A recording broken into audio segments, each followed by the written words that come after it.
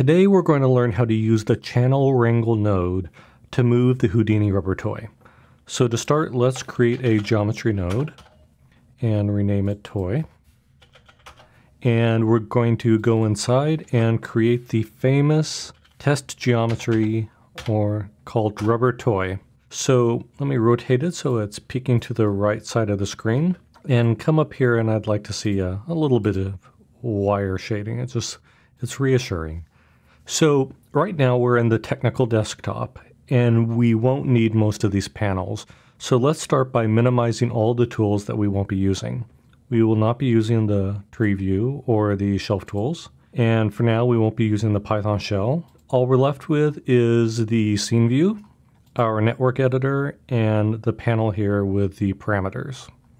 So now that we have our geometry, let's start by moving the toy forward. And if you look at the axis in the lower left-hand corner of the scene view, you'll see that we want to move the toy in the positive Z direction.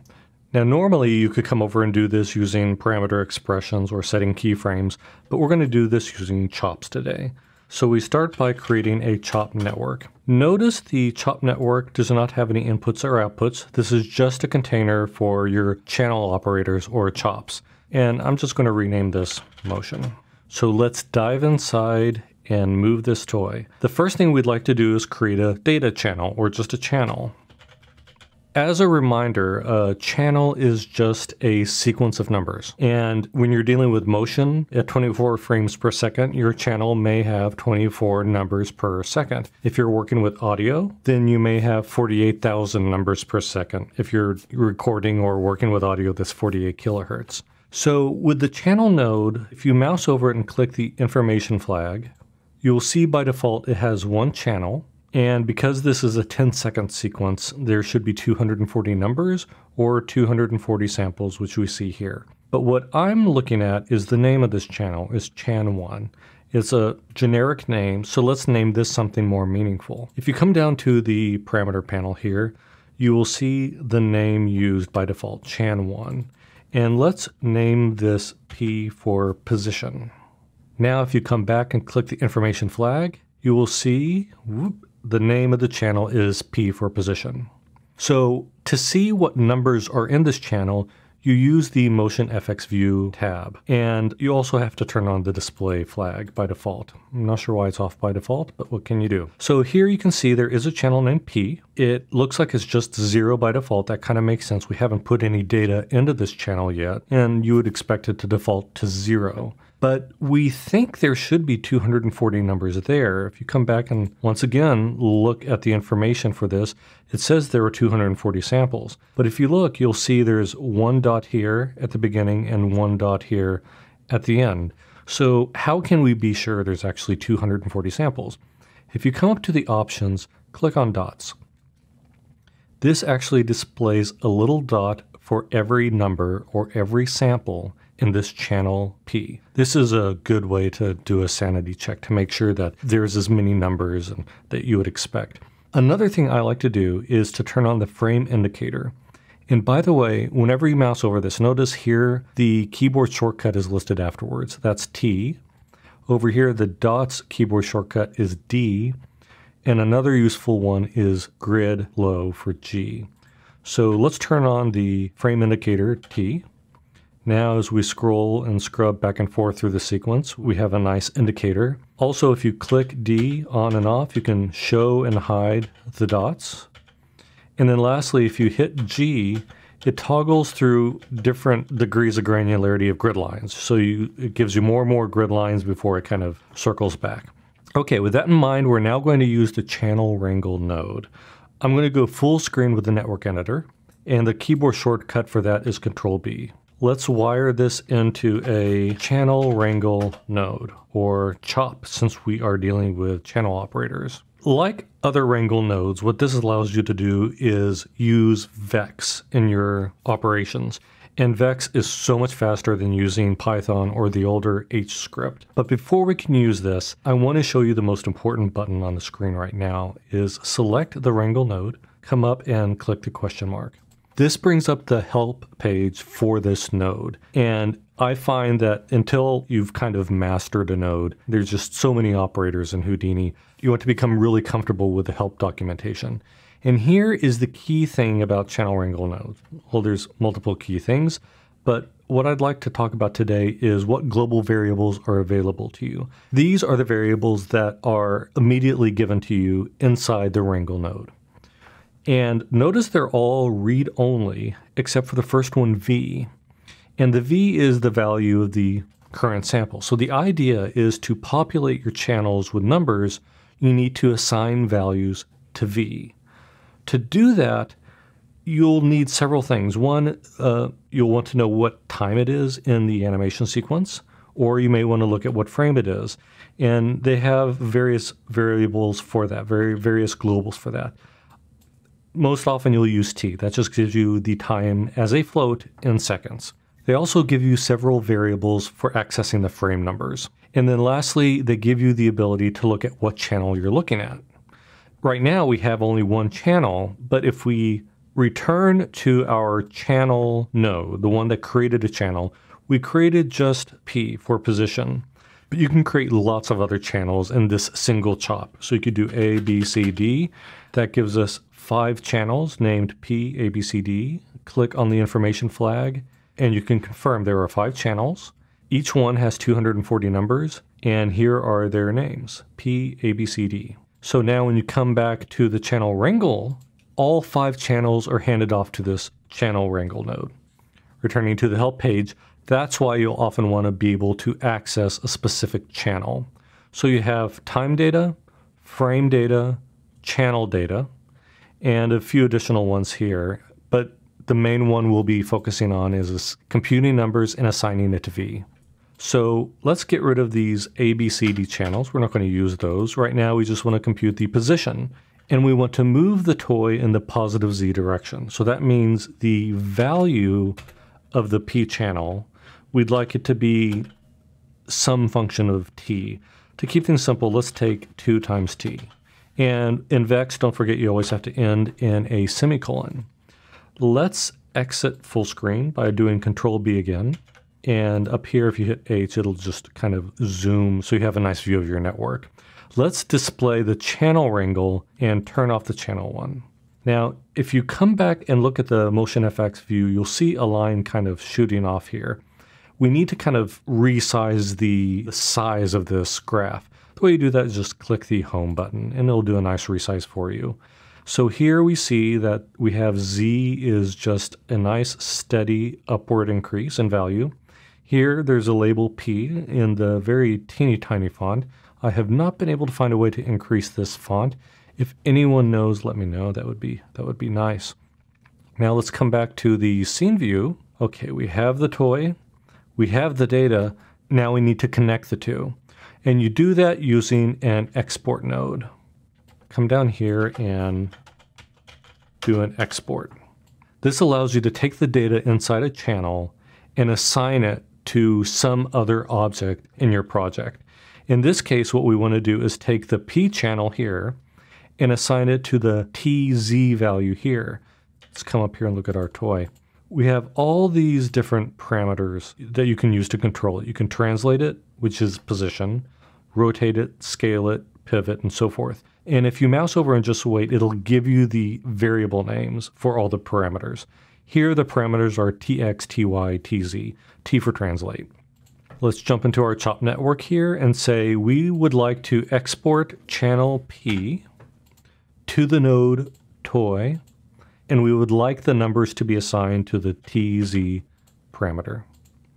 Now if we come up, hitting U, and reposition our toy and play back, okay, nothing happens. Also, it's in playback as fast as it can mode. Let's play it back in real-time mode. Nothing's happening. So what mistake did we make? It's not really a mistake. What you need to do is you need to turn on the export flag. Until you do that, it actually won't copy over the numbers from the export chop to wherever you want to copy it to. So let's turn on the export flag, come back up, and look what's changed. There's now that little green clock here to indicate that there is motion, time-dependent data changes. Now if we play it back, our rubber toy slides along the positive z-axis. Now that's great. Let's take and add a little more complicated motion to this. Why don't we get it to kind of rotate in a helical way as it's progressing down the z-axis? So we're going to dive back into our chop. Let's zoom out a little bit. And we need to make a few more channels to make that happen. So right now we're only controlling the TZ parameter. We also want to control the TX and TY values as well. So let's go full screen, Control B, H to zoom, come up to the channel chop, and say what we'd like to do is we're going to make values for X, Y, and Z. Not just one position value. We're actually going to have 3 coordinates. So we're changing the name and making 3 more channels. You can confirm that by, once again, I flag, information flag, 3 channels, X, Y, Z. Let's come into the Wrangle chop. Right now we have a single expression, V equals 2 times T. The problem is which channel is this being assigned to? Well, let's take a look. Let's exit full screen mode, hit H to bring this back into focus, and go to the Motion FX view. And right now it's difficult to see the dark blue on black background. So if you click the Channel Wrangle node, come to Common tab, you can change the color of the graph. And a bright yellow makes it easier to see. Here, X, Y, and Z coincide. They're overlapping with one another. It turns out that this VEX expression is given to all channels.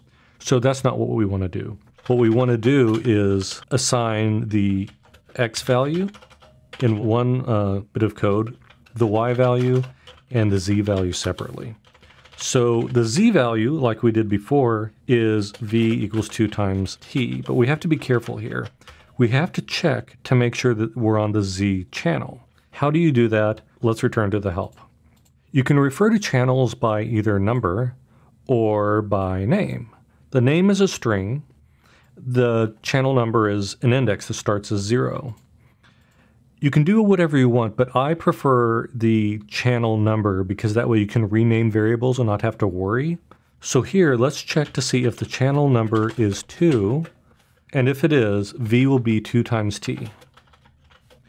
The reason we did 2 is we start counting at 0 with channel numbers. Now we need to assign a value to X and Y.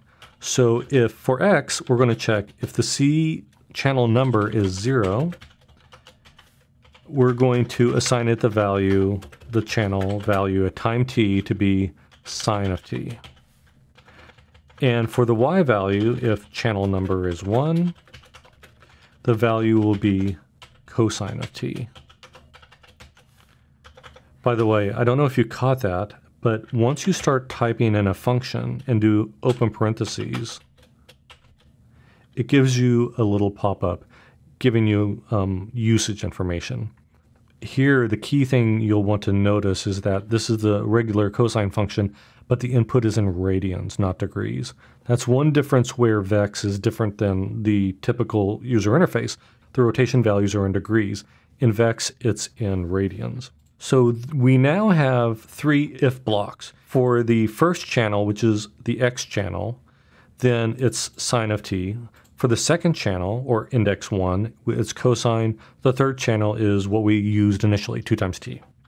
Now, if you click off the little bit of code, you will see it will now update the graph. So we have the Z channel data here, the X channel here, and the Y channel here. By the way, whenever you want circular motion, that's what you use sine and cosine for. Sine and cosine look the same, they just kind of have different starting points. Sine starts here. Let me zoom in. In the Motion FX view, by the way, there's a few shortcuts you want to know to be able to kind of like move it around.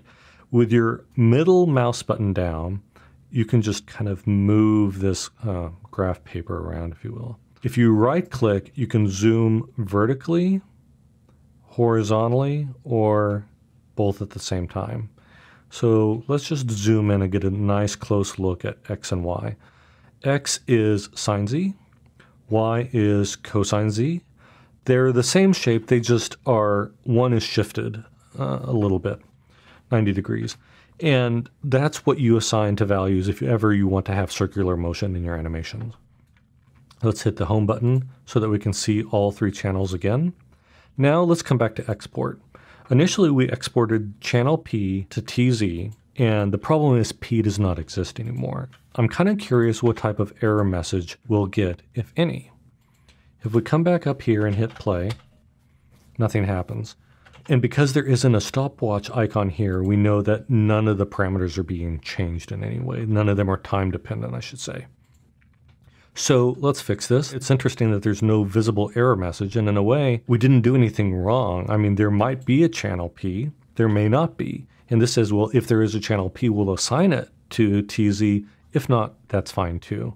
So let's remove this. If you click the drop-down, by the way, you'll see what channels are available to you. The star will map all of them, but I like to be explicit. X, Y, Z. We would like to assign that to TX, TY, TZ. Now we saw the toy jump. We go up a level by hitting U, and there's the stopwatch icon again. Let's see what happens. Okay, if we get a head-on view of this, you can see there's a very slow circular motion as it flies down the Z-axis. We'll want to speed this up a bit. Let's dive back into our chop here. Full screen, H to zoom, Channel Wrangle. The way you can control how fast something rotates when you're dealing with circular motion is you multiply t by a number. The higher the number, the faster it will rotate. So what we're going to do is we're going to create a float called R for rotate, and we'll give it, how about 2.5? We just want the circular motion to be 2.5 times faster than it was before. So we're going to multiply the t by R, and the same with cosine. You have to have the same argumentable sine and cosine to get circular motion. Now we come back to the scene view and let's see what it looks like. Okay, there we go. It's a nice faster rotation.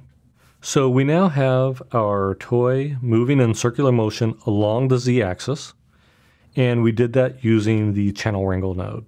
By the way, look at the translate parameter of our toy. On the right here, there's this little orange strip. That is to let you know that this is under the control of a chop. And in fact, if you click on translate, you see it alternates between value and this useful message. This is saying the value of TX is overwritten by this chop and channel X. Because remember, a chop can contain multiple channels. So if you come over to the TZ parameter, it's overwritten by the export one chop, and the channel that's being used is Z. You can always right click this, go to Motion FX and say Motion FX, and click on Jump to Motion FX Network. When you do that, it will jump right to the chop network, and in fact the exact chop node that is controlling that parameter. So it lets you know that the export one chop is the one that's controlling TZ, and it let you know that it was actually the Z channel. So there you go. That's a nice introduction to how you can use chops to control different parameters of geometry.